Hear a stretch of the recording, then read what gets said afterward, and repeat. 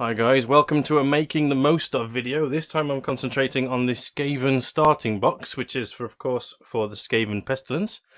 Let's take a look.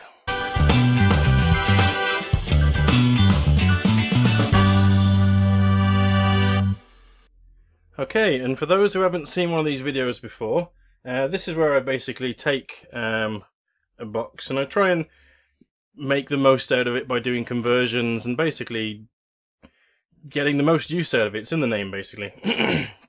There's a couple of things I've done with this kit that I wanted to show you. The first of which is to the Plague Monks. Now, these are a little bit out of focus. Let me just quickly fix that for you. There we go. So, I've built up the Plague Monks, 15 of them, just as normal Plague Monks, just with the choices that I wanted. So, with the old gong, and a book, and pestilence, banner, and I think there's some, there we go, some bells. So 15 of them I built up like this, but I left 5 to one side, and the other 5 are here. Now, the reason for that is that I've converted them into Plague Censor Bearers. Now, the Plague Censor Bearers from GW are a resin kit. If I just bring the focus in there, we can see them a bit better. These haven't been finished painting, so please excuse the rough finish on them. Basically what I did was, if I show you how the arm is supposed to look, this one here. So on the sprue, each sprue, you get 4 sprues in the kit for the Plague Monks, 5 Plague Monks on each one. You get one of these. So therefore I was able to make 4 using this here, and this is basically a Plague Censor, which is the main weapon for the Censor Bearers. Now, so this is just using the standard Censor Bearer arm. You can see there. Pretty basic.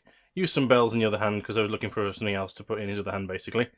Now, this one isn't completely correct because if you look at the Censor Bearer models, they have really long handles on them, since they're basically supposed to be two-handed weapons. So what I did next is I actually took the weapon, used it along with some more of the, I think that was another one of those arms, twisted, like cut the hand, twisted it, did some conversion work, and ended up with this situation here. So now it's become a two-handed weapon. As you can see there, he's now swinging this Censor Bearer with 2 hands. Really simple conversion, but that's another one I've got. Then I did a very similar thing here, except this time I used one of the staves from the Plague Monks. As you can see here, it's got more of a woody thing going on. Again, used exactly the same end there. This time I've gone for more of a he's dragging it along the floor look, because he's not really swinging it on this one. Again, cut off the hands, change the angle, and that's what you end up with. So that's him. This one here, just using a stave. And this is actually, I think, from a corn model. I got it from a friend. Used it on top of one of the normal staves. And then this here is a scroll. I just chopped it in half, stuck it on 2 ends of a hand that's supposed to be holding a sword. And now he's grasping a scroll. Simple conversion. Last but not least, we've got a normal stave. And the sensor is basically just droops down there and lying against the side of the thing there. Sorry, that was out of focus a little. Again, excuse the faces. They aren't painted at the moment, or at least they're in the process of being painted. And that's how he looks. So those are the 5. Now, what you end up with here is you end up with 5 Censor Bearers, which is a valid unit. But what you end up with on the other side of the equation is 10 and 5 that aren't. Because the smallest unit you can run here is a 10. So you end up with 5 spare. So essentially what you're looking to do here is buy either another one of the starter box sets, which is what most people do, and do the same thing again. In terms of getting the extra Plague Censor Bearer, I found that on YouTube, on eBay, you can find the arm that you need to do this with for, I think it was £2. So for £2 extra, you can get one of these. Now, considering the box set of fine cast ones of these, for 5, you're looking at £20. That's a bargain. So for £20, you can get 15 and 5. for another 20 quid, you can have 30 of these and 10 of those guys. So that sorts you out. That's my plan anyway. I'm going to get probably another starter box, and that will allow me to make 5 more of those, 15 more of those, and that gets me enough to do all sorts of configurations. Maybe 3 units of those, 1 big, 1 small, 1 big unit, and then I can have 2 or 1 big unit of the Censor Bearers as well. So that's basically what I've done with the Plague Bearers. Next up is the letdown of the pack. The Plague Claw, or the Shotgun. Now, unfortunately, the way that GW's made this one, they make it very difficult to work with. So in the Shotgun configuration, this is placed something like this against the end, with this extra bit here on top. And this bit here actually is on top of this bit there, and as you can see, this piece of wood here is needed to mount it into the frame. And so the work that's needed to allow this to all work together, or I think this is maybe on top of that, and then this runs across the top of it. It was just a little bit too complicated, and to be honest, I decided at that point that I was going to be running the Pestillens army, and so I decided just to cut my losses. And I haven't, as you can see, I haven't completely finished this guy, mainly because I need to work on that fella inside there, as you can see. So that'll be glued on last. I've also got some barrels that I'm putting on the back there. So yeah, oh, and this fella will also be standing on the top. So I'm going the whole hog. I'm trying to make it look as nice as possible. A bit like that. So that's going to be a really cool model, but I'm keeping that bit moving, so when I put it in the case, it fits nice and small, as you can see. I might even leave this bit off, so that it can fit in a case like that. Always thinking about transport and storage, guys. So that's that model. That's the letdown of the bunch. Now we move on to the big one, the one that I haven't seen many videos, if any, on on magnetizing and making it work. That's this one here. Now I've got this set up at the moment in a rather strange configuration, as you can see. This fella is supposed to be used with the Screaming Bell, which is this here. And then on top of the bell, you have the old, I think he's a grey seer. You have to excuse if I get the names wrong, I'm still learning the old Skaven units. I'm very new to Age of Sigmar, but I just wanted to show how basically this whole setup can allow you to use both together. I'm going to take this apart in a minute and show you how it all goes together. This isn't glued at all either. What I did have to do for this video is glue this plank down here to the bottom. I'm going to chop it off before I do it, because none of these cross beams are actually glued. The whole thing is just pushed together. So yeah, I'm really chuffed about that. It's push fit. I had no idea that something like this would be push fit. It's an amazing feat that GW have done. Now what I'm considering is, for this fella, rather than mounting him on top of the bell, which can be quite complicated when you're talking about switching the kits up, is having him sit on there somehow. Which of course is the same platform that the Plague Monk sits on, which I've started painting up. We'll come on to him in a bit. He goes on there, basically. It's got his own little platform with which to work from, as you can see. So he goes on there. If you've been watching my channel for a while, you'll have seen him. I've done a conversion with him sitting on this chariot here. But I mean, if you keep him separate, you can just basically stick him on a base. Magnetize the base. You don't have to build something like this. That's just daft. Just stick him on a base, and then he can be used by himself, or he can be used as part of the Plague Furnace. So you can do dual duty. That's what this is all about. It's all about having things do dual duty, and also saving some money, and getting some kits together that you wouldn't ordinarily either be able to afford or do. Because, I mean, while you can buy this model still, and to be honest, they probably do look better, the resin versions. I'm not a fan of resin. I'd much rather have a plastic one of these any day of the week, even if it is an inferior looking model. So that's the setup I've got at the moment. I'm just going to take it apart so you can see how it all goes together. So I'll explain the magnets after I've taken it apart. So this guy basically doesn't even need magnets. He's got this big gripping hand here, which essentially grips onto the side there. But you can see I have put a magnet in the base there. So that's him. Just stand him up in the background. Then what we do is take out this top bit here, and that comes out, and then that bit comes out. Now you probably could glue this bit. One side is quite stiff for me. So here we go. So basically what you're looking to do is you're looking to build this part of the plague furnace up, and this can be all glued and painted and all that. Perfectly fine. This bit here doesn't need to be switched out unless you're looking to use both sides of that.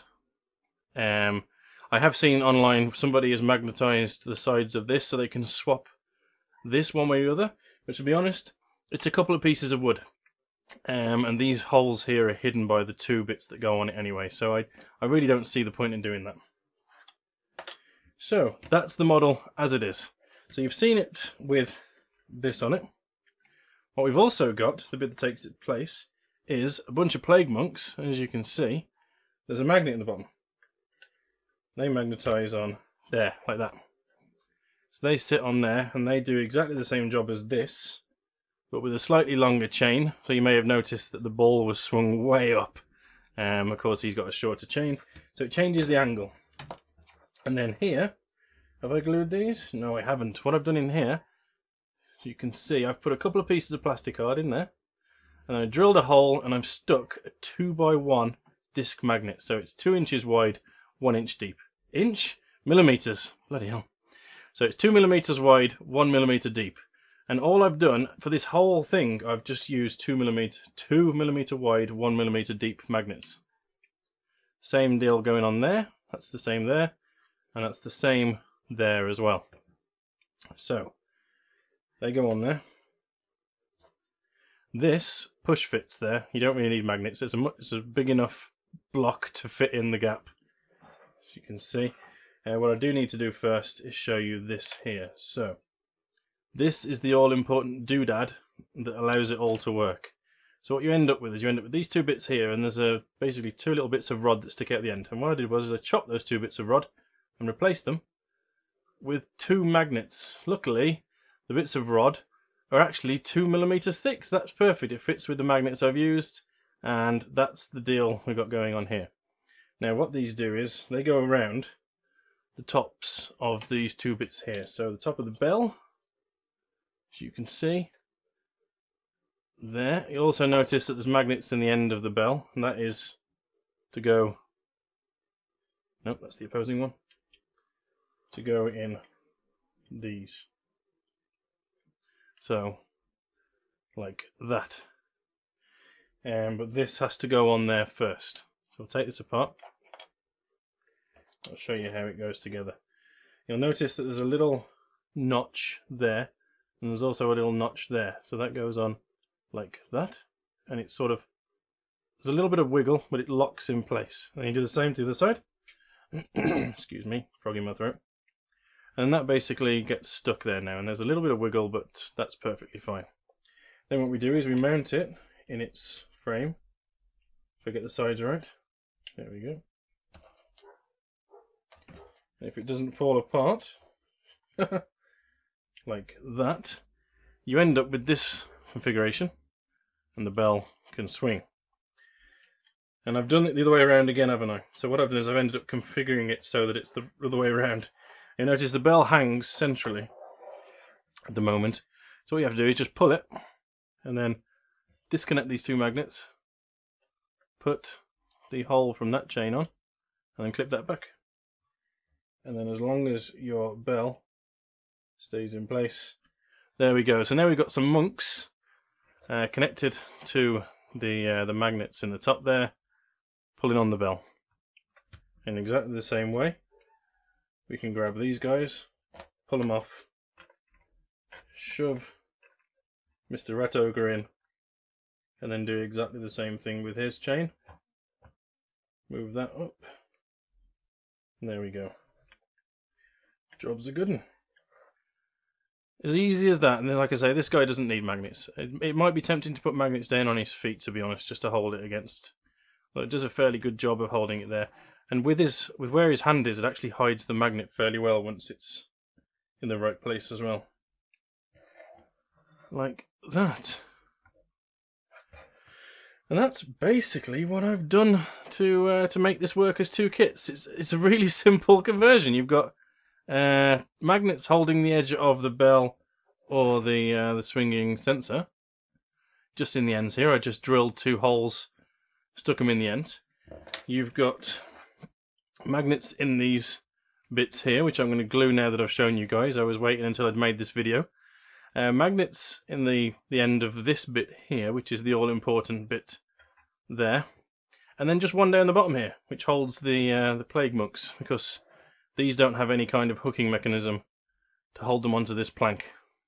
And that is that. And when you're done, you basically have the ability to use both of those kits. Now, the bit that I haven't done is, I did see somebody magnetize this fella on top of the bell. Because, of course, he is supposed to fit right on top of that bell. And then his back hand is supposed to hold on to something like that. So it's supposed to be like attached to that top bit. And while you can use this and push it on, so it stays like that, and so his hand is on the end there. I don't know. I don't think I'll be using it as the Screaming Bell all that often, if at all. And to be honest, I much kind of prefer to have the hero down here rather than all the way up there. And if to be honest, I would probably glue him up here on the bell if I wanted to use him in that way. Well, that does basically negate your ability to put him on his own base in the same way as I've done with the Plague Priest. But you get the idea. So there's more options here. You could potentially put magnets in the bottom of his feet, put them on the inside of the bell, and then magnetize him to the top there. But I wouldn't be happy with how well he'd sit on the top there, to be honest. But yeah, so hopefully this has helped somebody out in figuring out how to magnetize this beast. Like I say, half of it is push fit, with these 2 bits pushing into the actual frame. And then it's just, I was really surprised at how simple this kit was to do. I was expecting it to be an absolute pain to get working properly. But it was an absolute pleasure in the end. I was really, really chuffed. So that is basically what I've done. So from the basic kit, I've managed to get the Plague Furnace and the Screaming Bell. I've managed to get a Plague Priest as well as the Plague Furnace, so I can run both of those. Though, depending on who you're playing against, not at the same time, depending on how finicky they are about having the Plague Priest on the furnace itself. Unfortunately, I wasn't feeling up to the task of getting the the old catapult working. I have seen some conversions where people have basically put I'll just show you here. They've made it so that when you flip this over, it has the shotgun on the underside, like that. So when it's upside down like that, it's a shotgun, and then when it's that way up, it's a catapult. But to be honest, for me personally, that ruins the aesthetic of the model far too much for me to do that. Call me precious, but it was a step too far. Let's put it that way. So I've not managed to do anything with that, but what I have managed to do is make the Plague Censor Bearers, which of course are an expensive kit and they're fine cast, so there's going to be problems with the resin as well. And I've also managed to make 15 Plague Monks. So I was really chuffed. I opened this box and I was really happy to find that I was able to make lots of different things and fill out much more of the War Scrolls than I was expecting to when I first bought it. So colour me happy. I am one happy kablams right now. Yes, so I may as well end it now because I've been talking for far too long. Like I say, thank you very much for watching. Catch up with me in between videos on these things over here. I'll be posting up some pictures, or have been posting up some pictures of these fellas as I've been painting them. I'm not sure if I'm going to paint them up to the same level as the Plague Priest, but I'm pretty happy with how they look. To be honest, the lighting in here isn't making them look great, but they look awesome, and I'm really happy with the bases as well.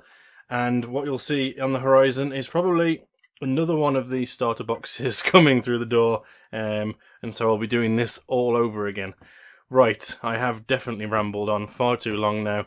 Thank you very much for watching. Hopefully you found this video useful, and you're going to be able to make use of the different conversions I've done and use them to both make savings in money and time. Not necessarily time, but yes. Thank you very much for watching, and hopefully I'll see you in the next one. I'll get out of here. Thanks very much, guys.